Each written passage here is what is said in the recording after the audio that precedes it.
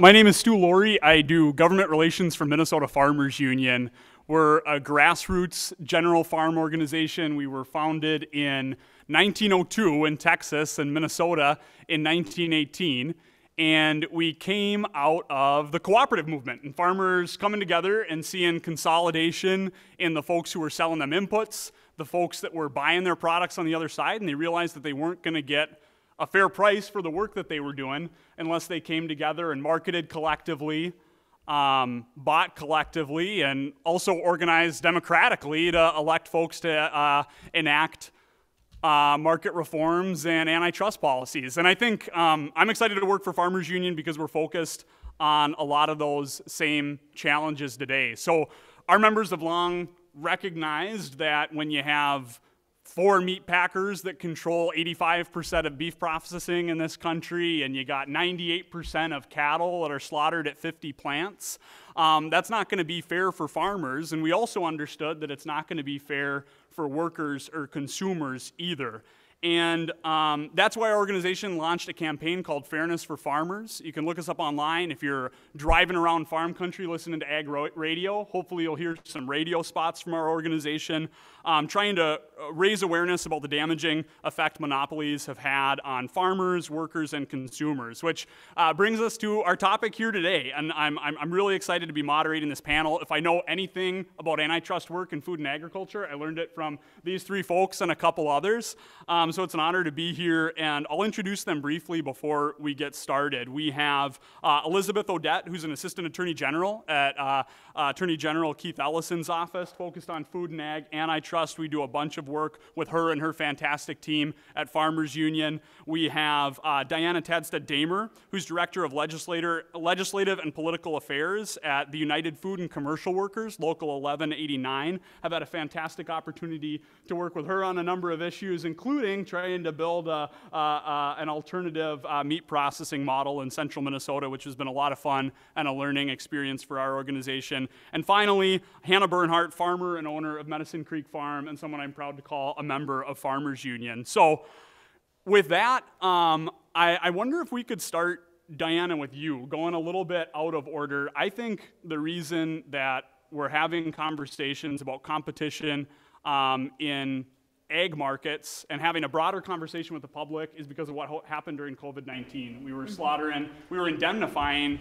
10,000 hogs a day in Minnesota for a few months. Workers were getting sick in packing plants and often dying, and I think that raised attention to the issues that our organizations have seen in the consolidated meatpacking industry for a long time. So I'm wondering if you can tell us more about what happened during COVID and what your organization has done to respond to it. Yeah.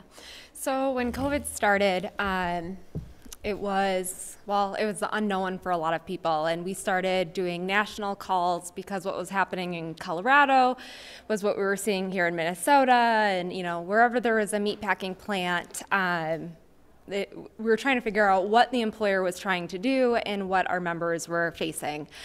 And so what we saw is throughout COVID in the United States, when meatpacking plants closed down because workers were getting sick, Europe did not see the same struggle that we did, right? In Minnesota, right, farmers had to kill their hogs and lose a lot of their profit, right?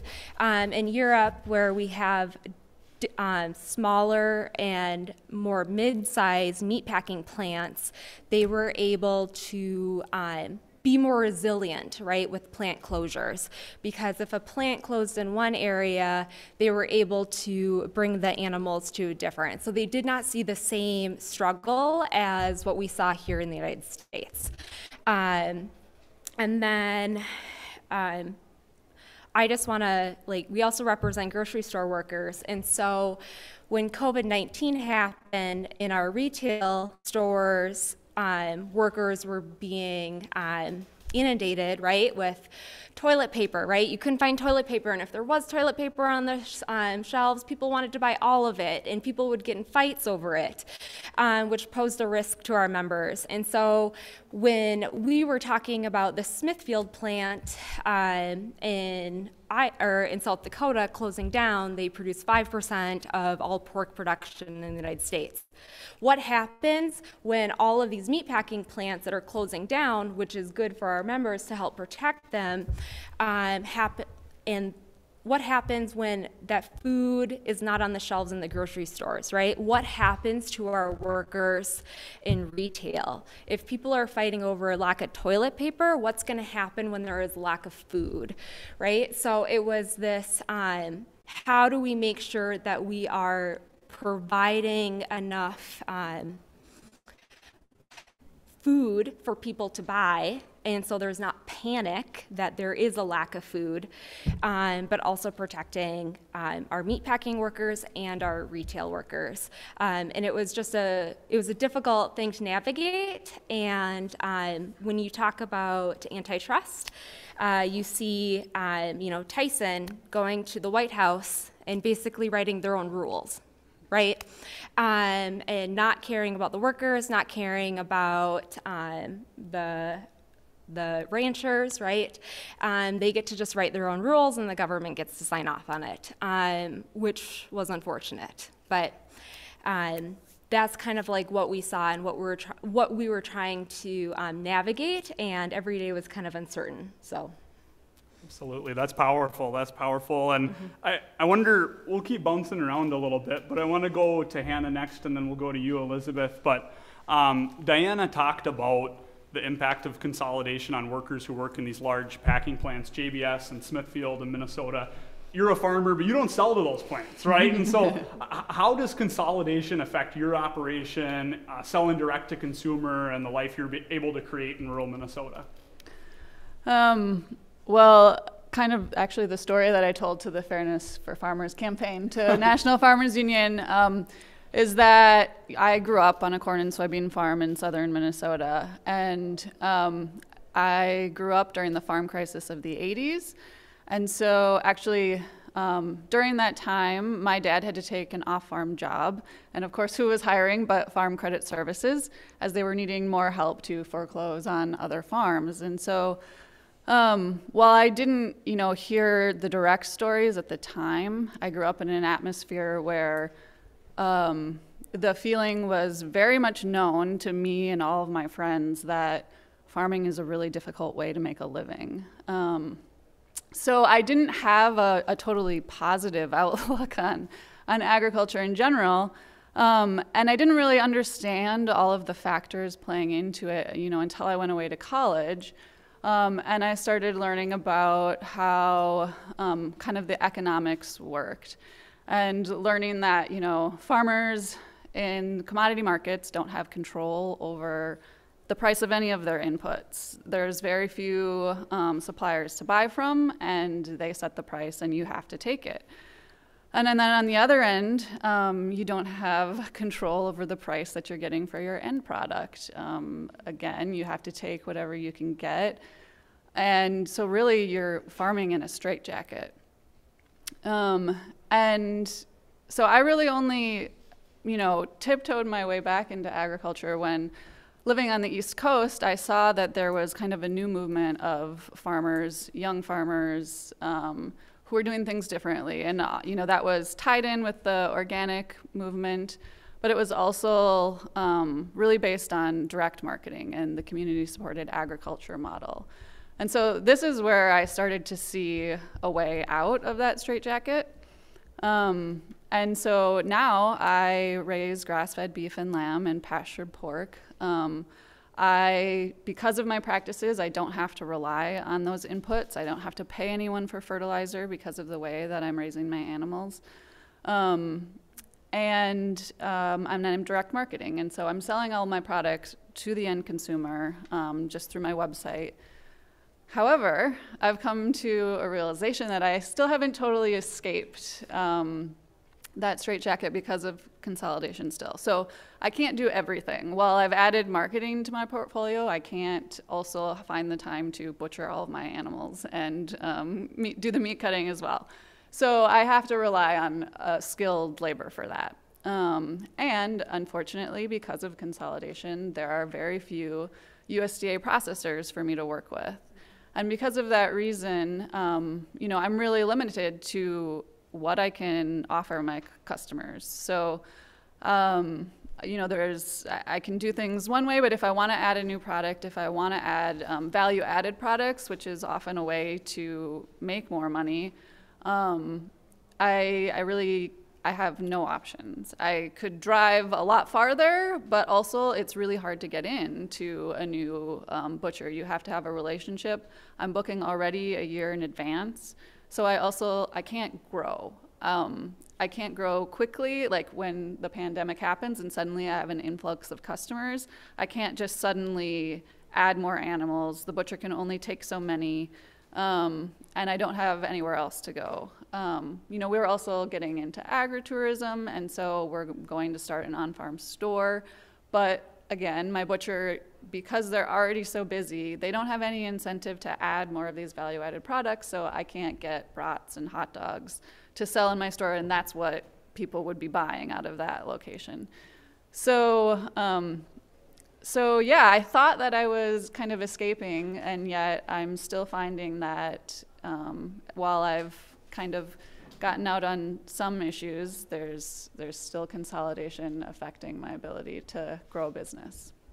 Absolutely, and if I could ask you to build on that too, and I think this ties into what Diana was talking about with the supply chain challenges, but I think it's easy to, when we think about market reforms or anti-monopoly policy, it's easy to think about people as farmers or workers or consumers, and that ignores the fact that oftentimes people are all of those things, right? 85% of farmers or more have off-farm income that they rely on to support their operation. All the folks who are dealing with those supply chain challenges and angry customers were also struggling to find toilet paper, I'm sure. And so I wonder, Hannah, if you could say a little bit more about you as a consumer. I know you've done work around dollar store, building on the last conversation, and living in rural Minnesota, and what consolidation looks like there. Yeah, so in our little towns, so my town has a population of about 350 people, and we still have managed to keep a gas station that has expanded into selling a little bit more groceries, and a hardware store / ag store, and a small cafe. And really this is because of tourism in a way. People are coming up and going to the cabin, and so they do want that small town feel. And that's something that I'm trying to build on too with agritourism, is like, this is a region with something to offer, and you know, we're unique place and wanting to draw people for those reasons. However, we've been facing the dollar stores trying to move in. So we have one grocery store in the little bit bigger town called Sandstone Chris's Food Center, and they had a second location in Pine City that actually closed when Walmart moved in. And so now, you know, for the kind of little area of 5 towns or so, all shopping at this one grocery store. There's a Dollar General on one side, and then in the past few years, a Family Dollar moved in on the other side. So it's literally sandwiched between 2 dollar stores. And then in my town of only 300 people, they also came in and tried to start one there. And then when the city township was able to keep them out, they actually moved about 2 miles down the road and approached an egg ranch, which, despite the fact that they had about 20 barns full of egg layers, was also going out of business because that's considered too small in the industry to make a profit. And it was only because of, you know, citizens paying attention and being active that the township also turned them down. So, but that's the thing, you have to be paying attention, and you have to just be vigilant and have people really care about your community and what it looks like, and keeping those businesses alive, because it's just relentless, you know, they're not going to stop. Absolutely, absolutely. And I think that one thing that I'm passionate about is, I think the business owner from Moon Palace in the last panel talked about you know, us being in a trance or something with regard to Amazon. And I feel like we sometimes get in a trance thinking that you know, believing that we can vote with our food dollar. And okay, I can be against dollar store and I won't shop there. And we don't think to talk to our township about banning them from our neighborhood, which is more powerful. So before we get to Elizabeth and talk a little bit more about the AG, what the AG is up to, and what tools they have available. Diana, did you want to say anything about the folks you represent as not just workers, but also consumers, building on what Hannah described? Yeah, no, I think what Hannah described is also where our meat packing processors located, but usually in rural Minnesota, right? And it's the same thing where when you have the Tysons and the Smithfields and the JBSs of the world, you know, I know Tyson sells to Walmart. Well, Walmart, and a multi-million-dollar contract, and when Walmart comes back to Tyson and says, we want X for a price instead of Y, what we've been paying, what happens? Tyson's not going to turn down that contract. They're going to go back to their labor and cut, right? So when we talk about antitrust, it's not just between meat packers, it's also within retailers, right? Like Walmart can squeeze Tyson for a few extra cents per, you know, pound or per package, and then that affects our workforce. And then talking about the cattle, like when the number one union industry is pork, and then it's beef. The least union is poultry. So when poultry gets increased, the union density is a lot less, so it's harder to keep those union standards of safety and better wages and better health and retirement benefits. So they have less buying power. Like workers, right, have less buying power within their own community. So yes, they're working at the plant, but they can't afford to go shop at or buy Hannah's products, right, because they're not earning enough.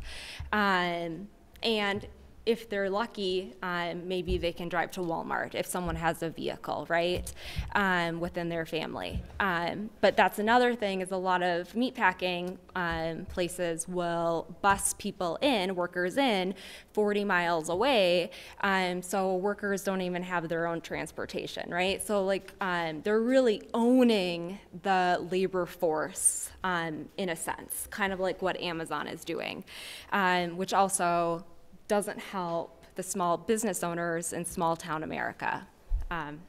So it's kind of it's a trickle down effect, and it's just like cyclical, right? Like one problem is leading into another, which, you know, doesn't help workers or consumers. Absolutely, absolutely. Well, now going to Elizabeth, and I might start with relying on your expertise and maybe from a former gig that you had working in grocery antitrust. And we talked about that some in the past panel, and we've touched on it here. But what tools does the Attorney General have, and what are the opportunities to help in that space? Yeah, so I practiced antitrust private plaintiff's firm for about 15 years before joining the Attorney General's office about 2.5 years ago.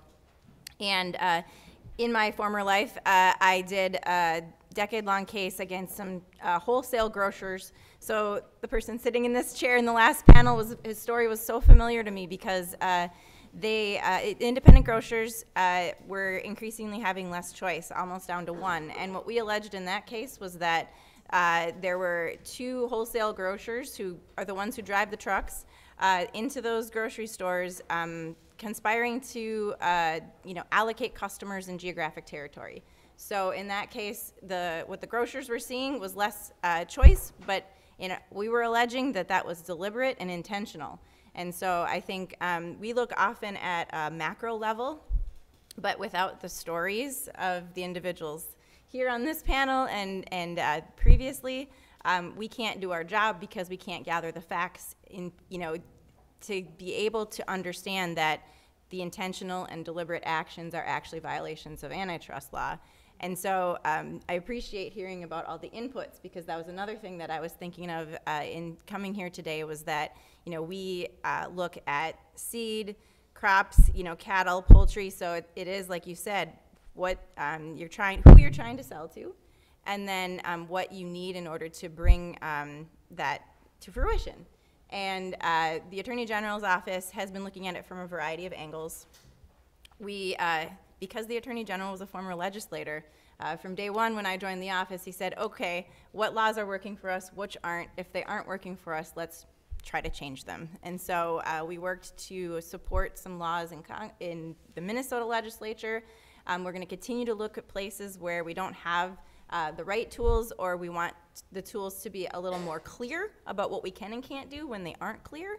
And so that's been helpful because it also is helping people recognize that maybe the existing tools need to be updated. Minnesota's antitrust law was written in the 1970s. A lot has changed since then, especially in our markets, especially in consolidation.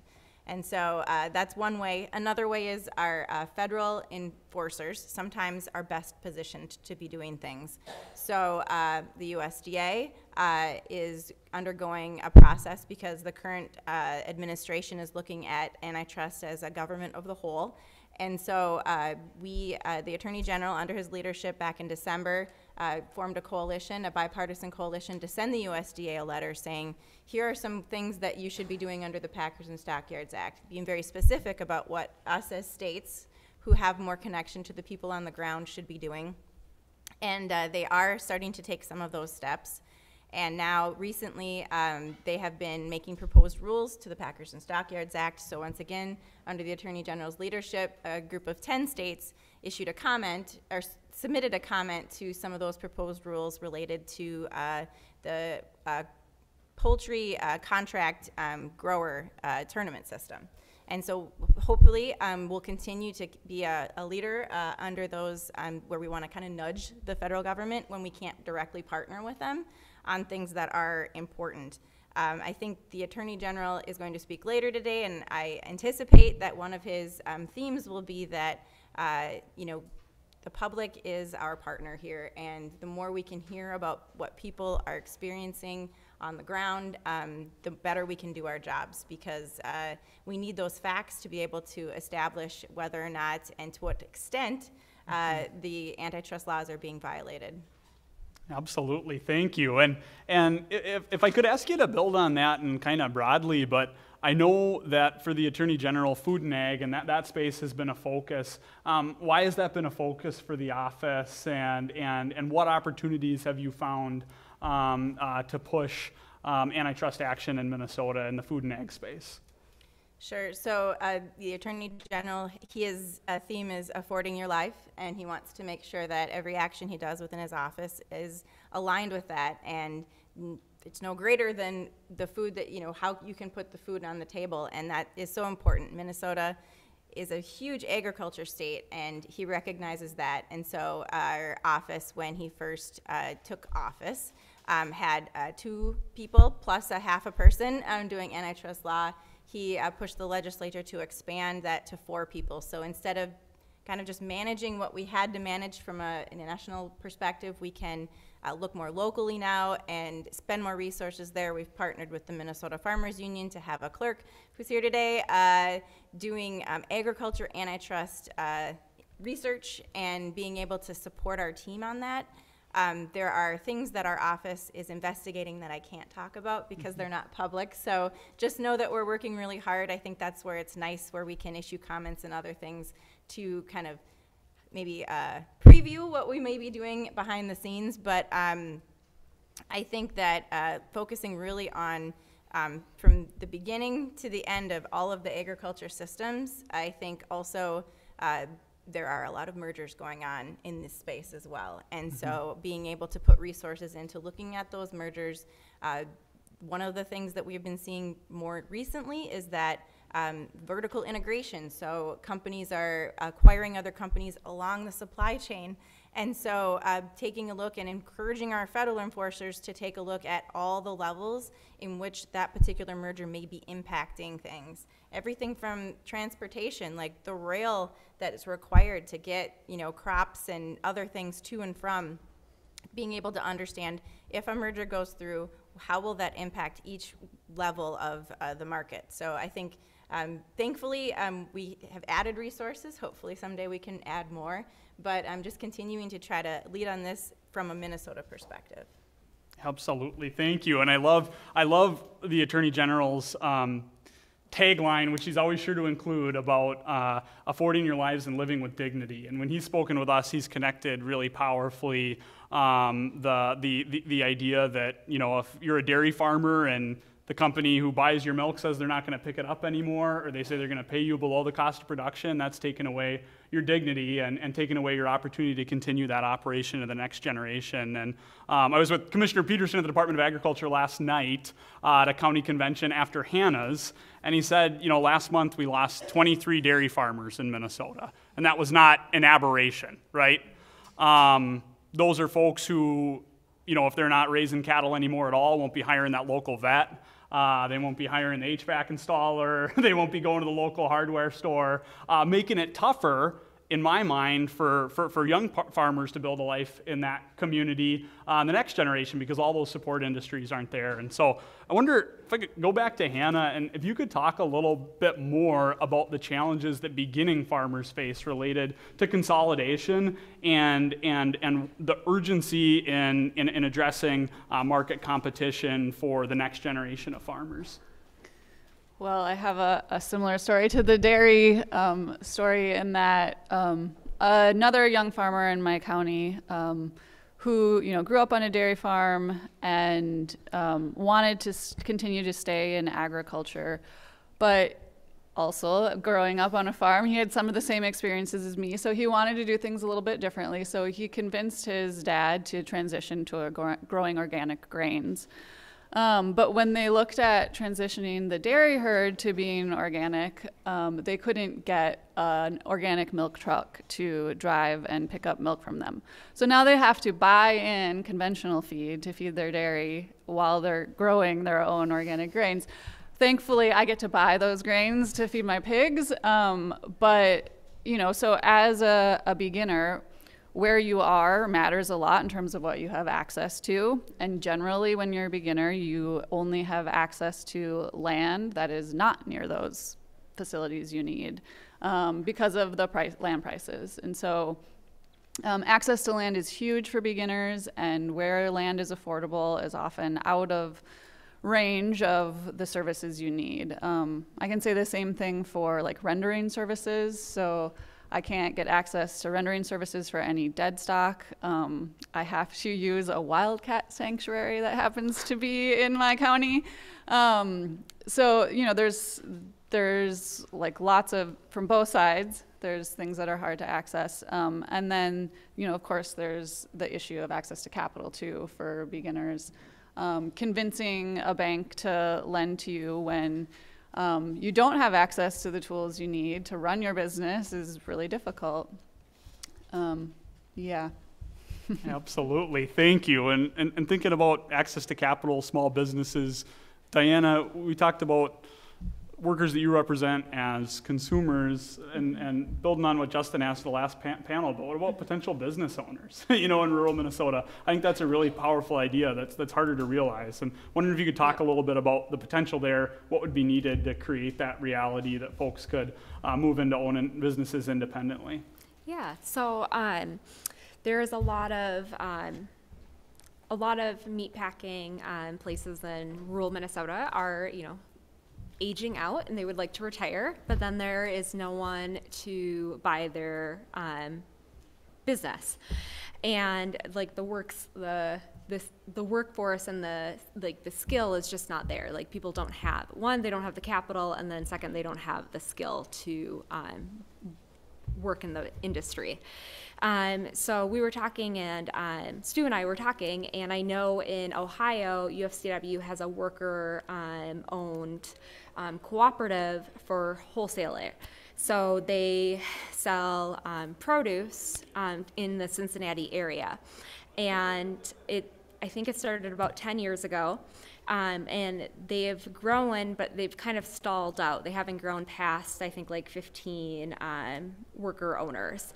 And the one reason they haven't grown is because they can't compete against the Walmart and the Krogers, right, of the area that can buy produce at a cheaper rate. So they've started this worker cooperative, but yet they can't grow because they can't compete with the other wholesalers in the region. So that's a problem. So I think, worker cooperatives are really interesting because, who has $10,000 to start a business, right? Or, and then pooling resources, and what does that look like? And I would just like to acknowledge that I know sometimes people say like, labor and farmers working together, like, whoa, that's, what? It's crazy. And I just think at the previous session, what the Amazon worker was talking about how, the boss is saying, oh, unions are bad, organizing is bad. They pit workers against each other, right? And they're fighting internally instead of the company, right? And I feel like that's the same thing what happens in R, right? Like they tell the farmers, oh, labor is the reason why you can't get a fair price. And they tell the worker who may be undocumented or who are just trying to survive, saying like, oh, well, it's the farmers who are, like we can't give you more because of the farmers, right? Like they're pitting us against each other, and we shouldn't be fighting against each other. We should be unified and say, no, the problem isn't the farmer asking for a fair price, and it's not the worker asking for a safe and dignified workplace. It's the company trying to impose these lesser standards on both the farmer and the worker. And so that's why Stu and I have been trying to be very collaborative and saying, what can we do? How can we change this industry to support rural Minnesota, but also both farmers and workers? Absolutely. And I think you're absolutely right that, workers are told to blame farmers and vice versa. And I think part of the challenge is the lack of transparency in the industry. It's really hard to tell who's making the gains. We have a clear idea as Farmers Union, but I wonder, Elizabeth, if you could talk a little bit more about what it takes for the state to build an antitrust claim, or a private firm like you did previously, the research it takes, where that exists, and where gaps are in getting the information that you need to build a case against these companies. Sure, I'm glad you mentioned that. I think, one of the things I didn't previously mention is that often, the public, as I mentioned, can help because usually where the antitrust violations are occurring is where something's happening that doesn't make economic sense. There's a company acting against their own self-economic interest, previously, maybe they're selling something below cost. Why would they do that unless they were trying to deliberately harm a competitor? And so that's where I think if everyone out there is just making their own observations in their own communities, they can help us. One of the challenges in antitrust is that under current law, there's expert analyses that need to be done in order to assess whether there was harm and then how much that harm was. And so that can get expensive. We're trying to, as I mentioned, explore ways in which maybe the law should be different on that, especially for a public enforcer, because there might be, an abusive dominance standard, like the New York law was proposed, and in Minnesota there was a similar bill proposed as well. And so maybe shifting some of those burdens off of the state or the other federal enforcers and onto the companies that clearly have all of the bargaining power. That is something that, I think I heard so many stories of where the bargaining power is just gone, and they don't have the ability to bargain anymore because they have one sole supplier, or they have one sole company that they can sell their product or their labor to. And so there seems to be at least a better recognition that some things need to change, but right now I think we can at least do our best under the existing laws and try to gather evidence, use the economic and expert resources we do have to bring cases, but the more information we can gather, the better. Thank you. Yeah, and to build on that with your own idea, but this is something I'm passionate about as the kid of a mom who ran a small town newspaper, but the erosion of local news and the lack of actual reporting happening in these communities is a challenge for creating that public record too, and I've heard you talk about that. Yeah, I was just going to say, in that old grocer's case that I was on in private litigation and in previous cases in private practice, we would look up old news stories on when plants would close, Mm-hmm. because often local newspapers would report on when, plants would close down, and then we would have a record of when they closed. And now we don't necessarily have that local news reporting, and then it's up to the plant themselves to self-report when they're closing and what that's, reasoning is. So, yes, local news is a very good resource when they're there. Powerful connection. Well, thank you. Round of applause.